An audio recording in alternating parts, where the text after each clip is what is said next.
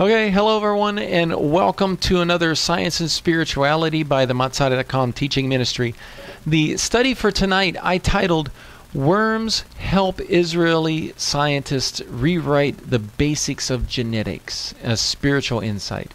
Okay, so I was looking through the scientific news, like following the news, and I happened upon this article regarding the Israeli scientists using these roundworms. They're called nematodes, okay, and that they are part of the phylum Nematoda. Okay, so they are a diverse animal phylum inhabiting a broad range of environments. Nematodes, these roundworms, have successfully adapted to nearly every ecosystem on Earth, from marine saltwater to freshwater soils, soils from the polar regions to the tropics, as well as the highest to the lowest elevations. They are present in freshwater lakes, marine and terrestrial environments, where they often outnumber other animals in both individual and species counts, and are found in locations as diverse as mountains, deserts, and oceanic trenches, down at the bottom of the ocean. And they're found in every part of the Earth's lithosphere. Now, the lithosphere is that rigid outer part of the Earth consisting of the crust and the upper mantle. And they are found at depths even up to 12,000 feet below the surface of the Earth. In gold mines, they find these roundworms down there in South Africa. Now, they represent 90% of all animals on the ocean floor. It's interesting, right?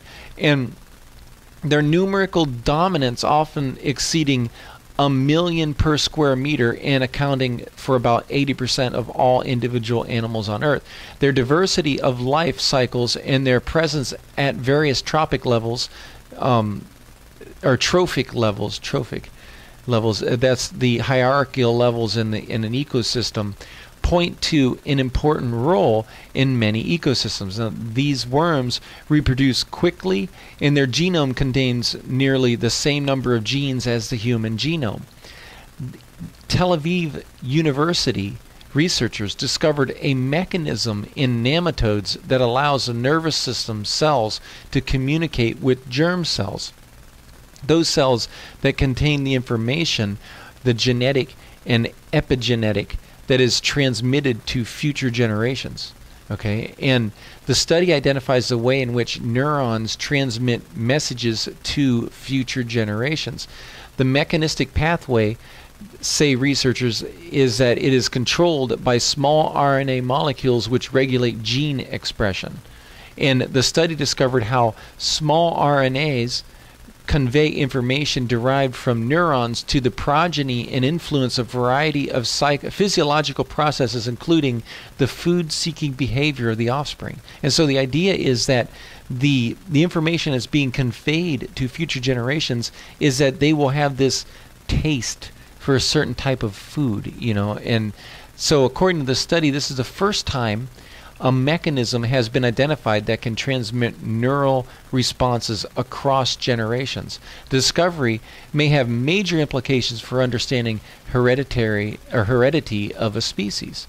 And then the researchers, they state that it's important to stress that we don't know yet whether any of these translates to humans. If it does, then studying the mechanism could have a practical use in medicine.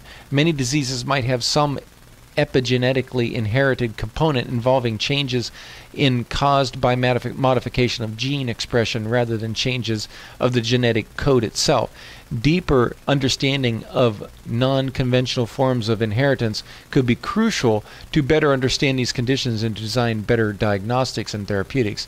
It would be fascinating to see if special neuronal activities could impact the inherited information in a way that would give specific advantages to the progeny. Through this route, parents could potentially transmit information that would be beneficial to the progeny in the context of natural selection. It could therefore potentially influence an organism's evolutionary course. Okay, so that's what the researchers say. There are four research papers I cited in the blog post. Check that out. And you can find further information on this. Now, the spiritual insight that we receive from this type of research is found within the idea of passing on generational traits, as we see according to Genesis chapter 17, verse 9. And it says, Hashem further said to Abraham, "As for you and your offspring to come throughout the ages shall keep my covenant." Okay? Genesis 17, verse 9. In the Hebrew Bible, we find this phrase, medor lador, occurring very frequently. We find it all over the place. It means from door to door, meaning from generation to generation. The Hebrew words dor lador signifies how the passing of Jewish traditions and teachings from one generation to another has preserved Judaism, the people of Israel, and the traditions from the Bible. Note how this is the function of the command, to pass the tradition of holding God's word to a very high standard and communicating this and teaching this to our children, right? Now this is emphasized in the comments that Haman made. We read the story of, during Purim, we read the story in Esther. Haman made particular comments to King Xerxes. In Esther chapter 3, verse 8, he says the following. He says, "Then Haman said to King Xerxes, there is a certain people dispersed among the peoples in all the provinces of your kingdom who keep themselves separate. Their customs are different from those of other people. They do not obey the king's laws. It's not in the king's best interest to tolerate them." Okay? So note how these customs or traditions cause the peoples to separate themselves such that they do not violate the covenant of God by worshiping other gods. Right? Now, something similar is being communicated to us with a warning according to Parashat Kitetzi in Deuteronomy chapter 25, verses 17-19. It says the following. It says, "Remember what Amalek did to you by the way, when you came forth out of Egypt, how he met you by the way and struck at your rear all who were feeble behind you, when you were faint and weary, and he did not fear God. Therefore it shall be when the Lord your God has given you rest from all your enemies around, in the land which God gives you for an inheritance to possess, that you shall blot out the remembrance of Amalek from under heaven. You shall not forget." Okay, so when we compare the text from Exodus chapter 17, verses 8 through 16, we find that some details have been left out here in Deuteronomy. In Exodus, we learn that Amalek attacked Israel from the rear, slaughtering the weakest of the members of the community, symbolized by those who were trailing behind the congregation of Israel. And we're also told that Amalek acted with cruelty because he did not fear God. The idea being put forward here is that Amalek taught the world how to be cruel and to attack the nation that had come out of Egypt and was wandering around in the desert. He did not fear the God of Israel, who delivered her from the hand of a powerful nation. And this is the way of the world, to terrorize the righteous, to practice cruelty, and to engage in bloodlust, and to not fear the God of Israel. And this is the approach of nearly all the governments in the world, and is the way of religious cults who refuse the truth of God, the God of Israel, teaching their own spin on the truth. And because of this, the story of Amalek was written in the Torah to cause us to not forget. From generation to generation, door to door, we are to pass on this story of Amalek, who symbolizes all spiritual warfare in the lives of God's people. Remember, as the battle raged on, Moshe would go to the top of the mountain, holding his staff in his hands, up in prayer to the Lord God of Israel, so that Israel would prevail. And we read that as Moshe's hands grew heavy, Amalek prevailed. And so they propped up his hands so that Israel then would prevail. And so when Moshe's hands became strong, Israel prevailed. This battle lasted till the end of the day, until sunset, and Amalek was defeated. To commemorate the victory, Moshe then built an altar and called it Adonai Nisi. The Lord is my miracle, right?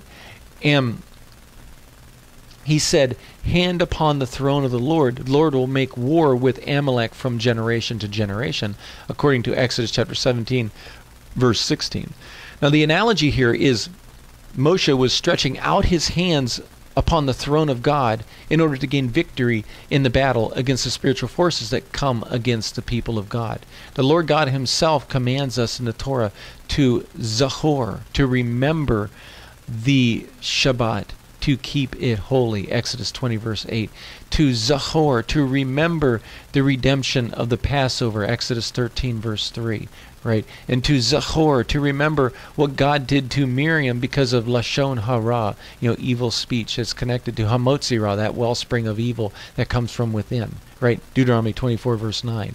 This, in a similar manner, we are commanded to zachor, to remember Amalek, what Amalek did to Israel.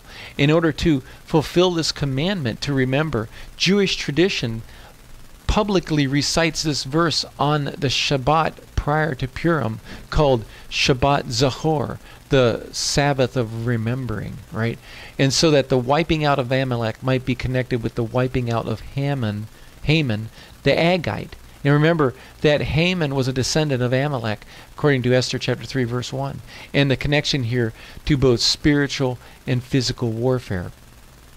Now, in the Hebrew words dor lador, we are reminded how the Torah describes Amalek as something more than simply particularly wicked people who attacked the children of Israel. No, Amalek symbolizes the collective children of darkness, the servants of the evil one. These are the types of people that make up this world.